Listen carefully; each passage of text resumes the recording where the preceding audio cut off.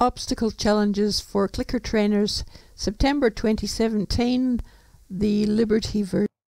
Using body language for the walk on, and we're going to do a counter turn to the right and head back to the mat in the middle. The mat's a grey mat, it's a little bit hard to see, but she's got her feet on it there.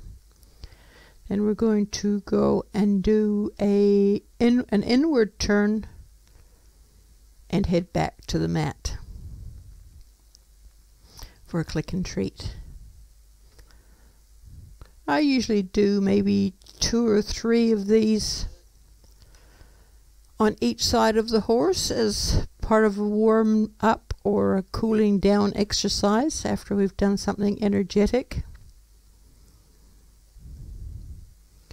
Interesting to note Boots' ears. They go from inward as she's working out how to move her legs around, and then as she's heading for the mat, they pop forward, looking outward again. If you watch her inside hind leg, it steps quite well across, doing the inward turn, so that she can come fairly tightly around the marker. Now we're doing a counter turn, and you can see we have to go out quite far for her to bring herself around there. So that's something we can work on. Try to improve it, get it a little bit closer.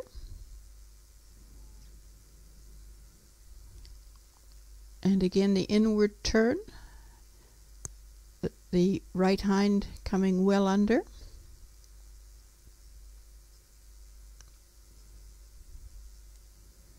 And then the counter turn,